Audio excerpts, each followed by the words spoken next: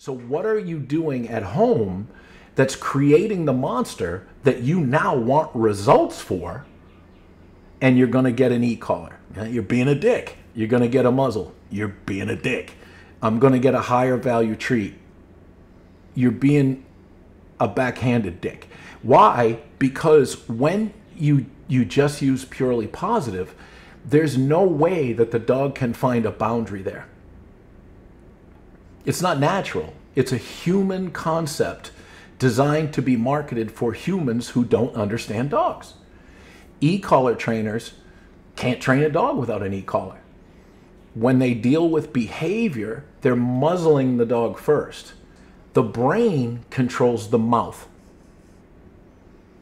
Teach the dog's brain that how to use this correctly. How did the dog learn to use the mouth incorrectly? The human. So shouldn't we teach the human to not do the things that created the monster to begin with and reinforce all the monstrous behaviors?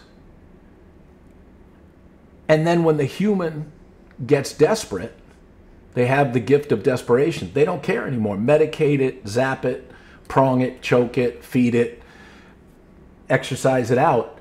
The key is human education, to educate what's supposed to be the smart end of the leash but is not. And it's wildly unpopular to tell somebody they're wrong. There are hard and fast rules to dog training, but they're not for the dog. They're for the people.